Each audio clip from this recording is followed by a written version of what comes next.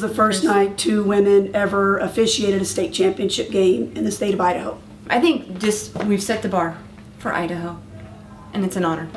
I've been officiating for 26 years, so you know, doing this game is something to put on my resume. It was an epic experience, something that I'll never forget.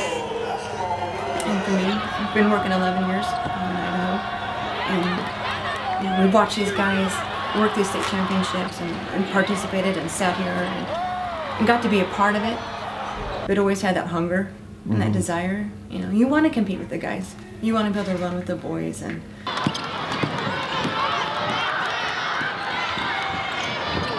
I think, you know, since we've been working together, whether it's a girls' game or a guys' game, I mean, the coaches have been good to us. The players are good. Kids tonight were awesome. We always are told to keep everything under the radar, as you said, because we go to social media and let people know where we're officiating. We try to be as unbiased as we can, so we don't get accused of being a hometown ref. So we have to walk a fine line with keeping professionalism there, and so that it's always about the kids, just like we do on the court to go unnoticed. We wanted to go unnoticed sometimes a little about the history being made, and keep it about the players and the game.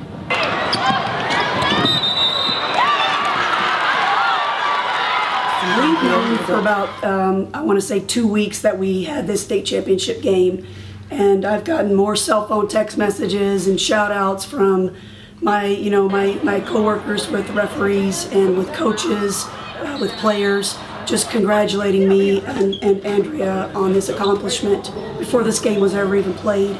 I mean, it's just been, like paparazzi. I never thought I could be, in the limelight as a referee. We always want to go unnoticed, but to get attention and be pioneers and a part of history is awesome.